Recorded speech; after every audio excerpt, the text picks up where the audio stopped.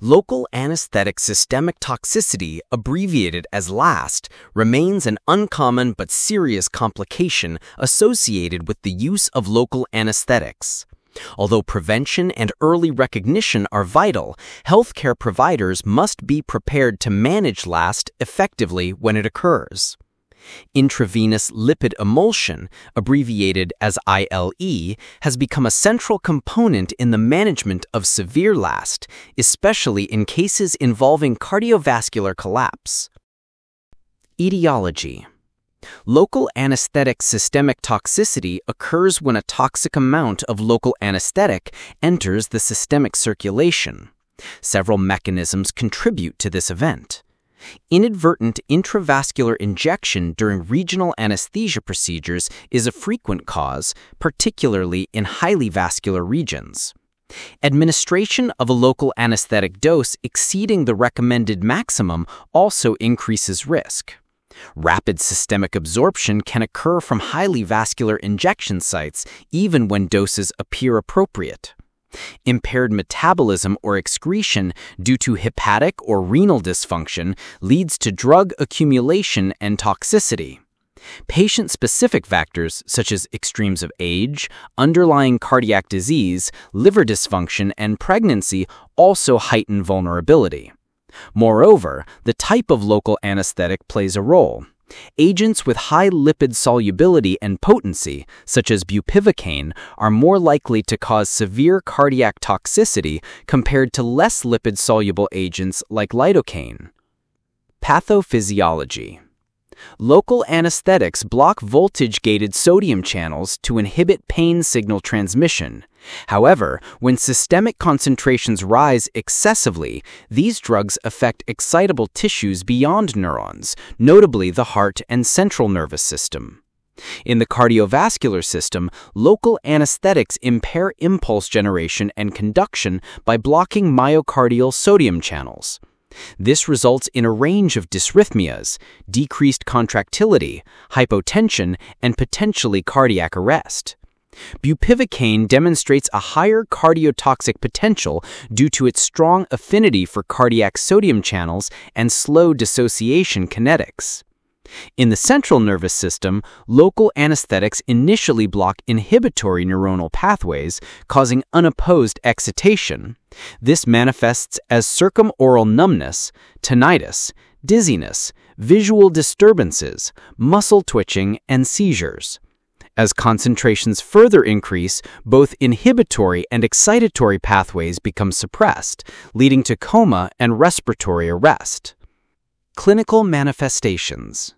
Clinical presentations of LAST are highly variable and may not follow a sequential progression. Symptoms may involve the central nervous system, the cardiovascular system, or both.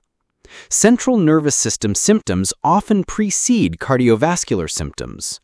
Early manifestations include perioral numbness, metallic taste, tinnitus, dizziness, and blurred or double vision. As toxicity progresses, anxiety, confusion, muscle twitching, and tremors develop. Severe toxicity may result in seizures, unconsciousness, and respiratory arrest.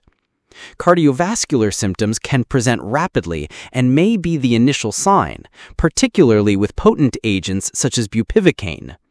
Early cardiovascular signs include palpitations, hypertension, and tachycardia. These may progress to bradycardia, QRS complex widening, PR interval prolongation, ventricle tachycardia, ventricle fibrillation, and asystole. It is important to recognize that rapid intravascular injection may lead to cardiovascular collapse without preceding central nervous system symptoms. Diagnosis. Diagnosing LAST requires a high index of suspicion. The diagnosis is clinical and based on the temporal relationship between local anesthetic administration and the onset of symptoms. Healthcare providers must recognize the characteristic central nervous system and cardiovascular signs. Symptoms typically develop within minutes of local anesthetic administration, but may be delayed, especially following continuous infusions or large volume infiltrations. Although measurement of blood local anesthetic levels can support the diagnosis, these tests are not available rapidly enough for acute management. Clinicians must simultaneously consider and exclude other possible causes, such as anaphylaxis, vasovagal reaction, stroke, or primary seizure disorder. Management. Effective management of LAST hinges on immediate action.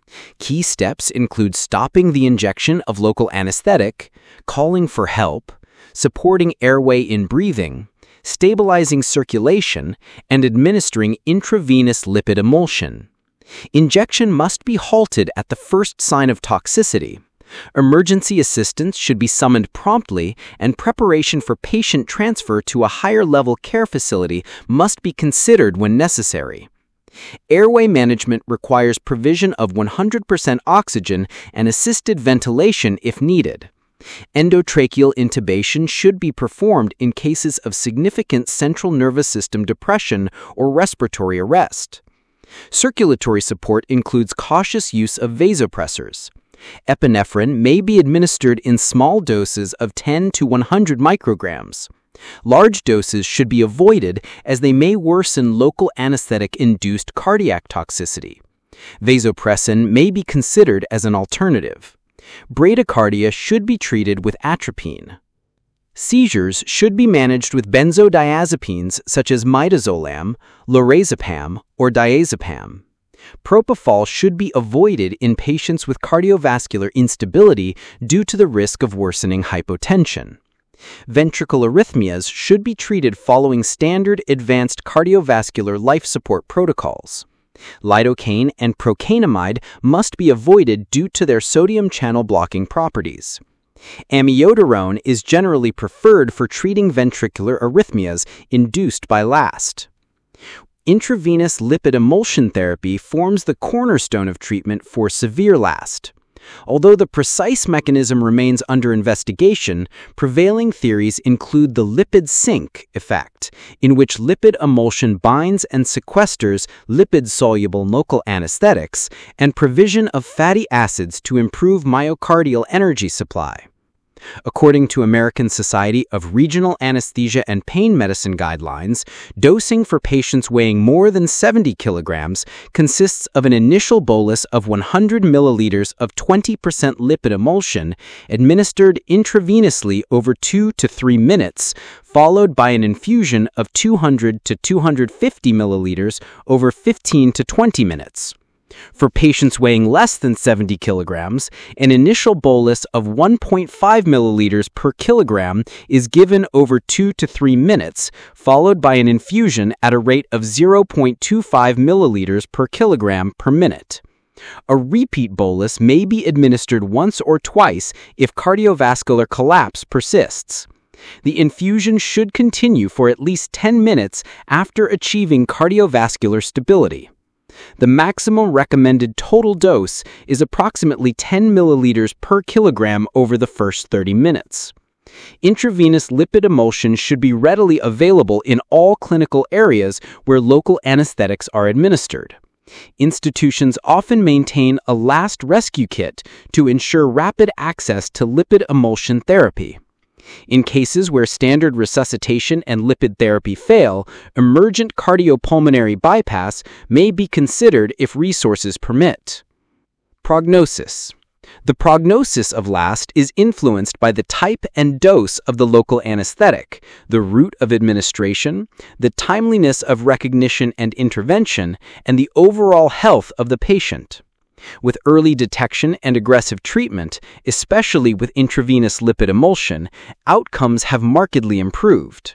Nevertheless, severe cardiovascular collapse and cardiac arrest due to LAST continue to pose risks of significant morbidity and mortality.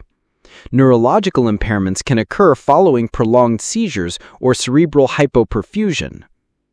In conclusion, healthcare providers must be familiar with the etiology, pathophysiology, clinical features, and management principles of local anesthetic systemic toxicity.